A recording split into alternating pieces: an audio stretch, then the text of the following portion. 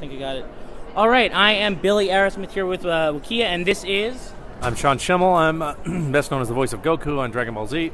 I'm Christopher Sabat. I'm the voice of Vegeta and Piccolo on Dragon Ball Z. All right, so I went to the panel earlier. You guys were talking about Resurrection F. One of the things that you brought up that I thought was really interesting was the ways that your interpretations of the characters were different than what you thought was written in original by Toriyama. You were talking about how Toriyama said that Goku sort of an unsympathetic character. I'm just kind of curious, how do you guys feel like the characters you play have evolved during the time? Because you guys have been playing these characters for years. How do you feel like they've evolved? I think my voice acting's evolved more than the character. I don't think Goku's the least evolutionary character other than his transformations because he's fundamentally the same throughout his entire story arc, whereas Piccolo and Vegeta and other characters have a genuine, story arc where they go through more changes than Goku. Yeah, my understanding of the show has evolved over time as there are more wikis and Wikias and things like that help us, honestly, with our job. I can't tell you the number of times I've actually had to refer to an online source to go, okay, exactly how many times did this happen? But Vegeta, I think, as opposed to Goku, has had one of the best evolutions of any character over the series. It's kind of what is so amazing about him. Part of this question is also, do you guys feel like the way that you've chosen to play these characters has changed over the years? I mean, I think we've kind of kept true.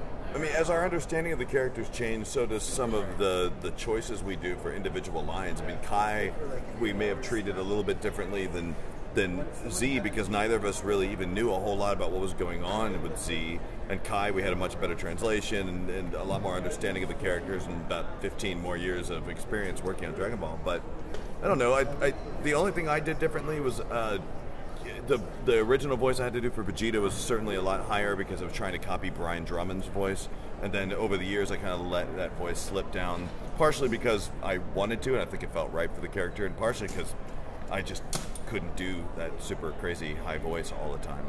My voice was getting torn to shreds. So all right, so we talk about. I'm sure as voice actors, you guys get the question all the time: how often do you get recognized? I want to take that a step further. I'm curious, you guys have had any interactions with fans that were particularly amazing or terrible, like a best or worst experience? I mean, I get recognized a lot when I don't expect to. Like I went to go buy a camera the other day at Best Buy, and I got recognized by 2 employees.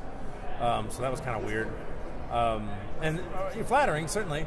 I can't think of that really terrible interaction. I gotta say, we get recognized periodically. It's not all the time, but usually your chances of being recognized increase exponentially if you're at GameStop or at a grocery store. Oh, I'm sure. For some reason. But I'd say one of my favorite fan interactions ever was when I was first dating my wife.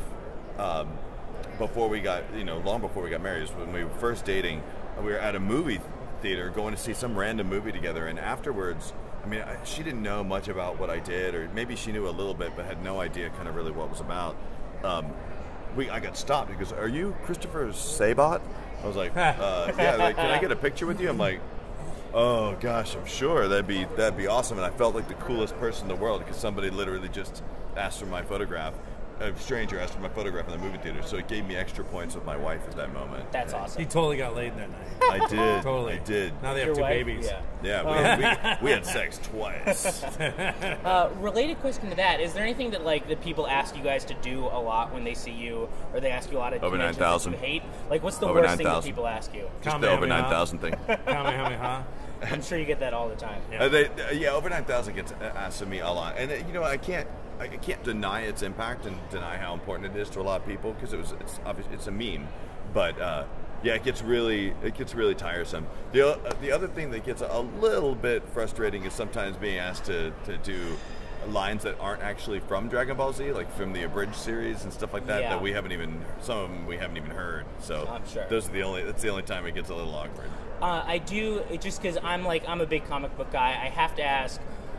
Everybody always talks about Superman versus Goku. Do you guys think that Goku could beat Superman? No. Yes. Flat out, you say yes. Well, because of God mode. What is that? It's Goku. That's a good point. Yeah, but that's...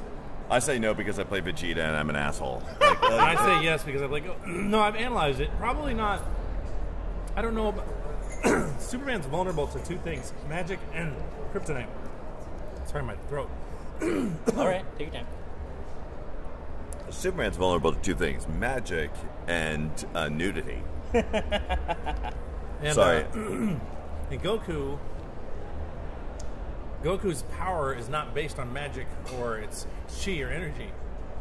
So Goku's also the type of person that would be like, hey, I want to fight you at your strongest, so go get really close to the yellow sun and get really charged up, and then I'll fight you.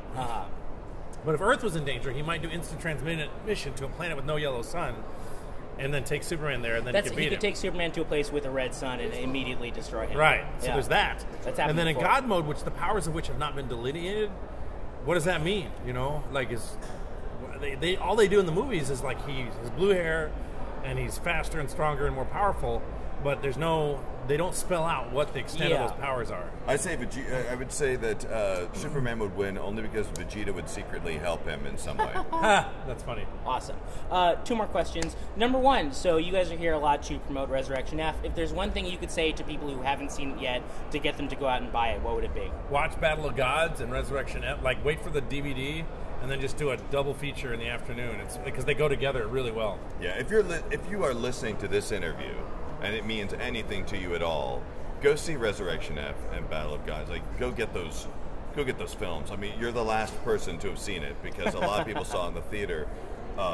It's amazing. It's the best dubs that we've done for Dragon Ball, and it's some of the best material that we've ever worked on for the Dragon Ball Z series. And I'm not kidding. It looks beautiful.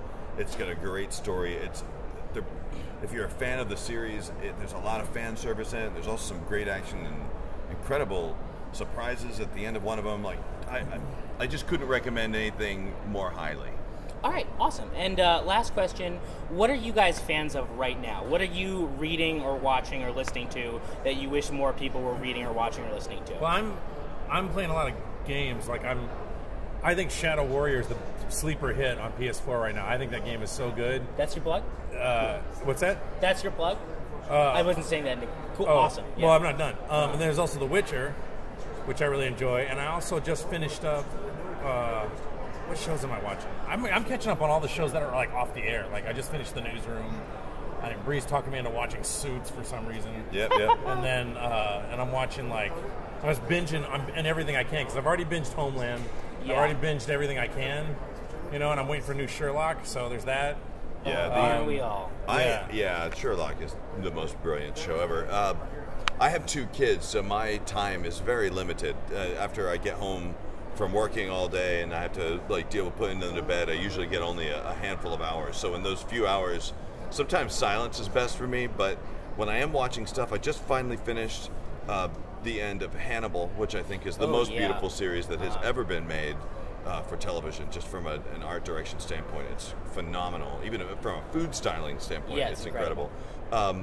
And I'm really pleased so far with Fear of the Walking Dead. I kind of like that series so far. Like, I'm far more interested in the timeline of the series where it is now than I ever was at kind of what's happened so far down the line in the regular Walking Dead. I want to binge Gotham, and I was binging Arrow, but I got honestly disgusted with that show because even though the cast is great and it's a great concept. You still on the first season? Yeah. First season of Arrow is real hard to get through. And then I got through the second season. The problem I'm having with the show, Yeah.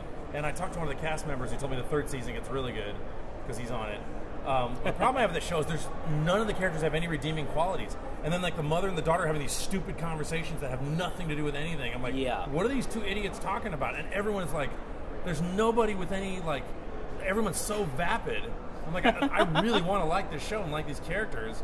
And it's just like, okay, everyone's just shallow and selfish and horrible and has a horrible dark past. And I'm like, nobody's got any redeeming qualities.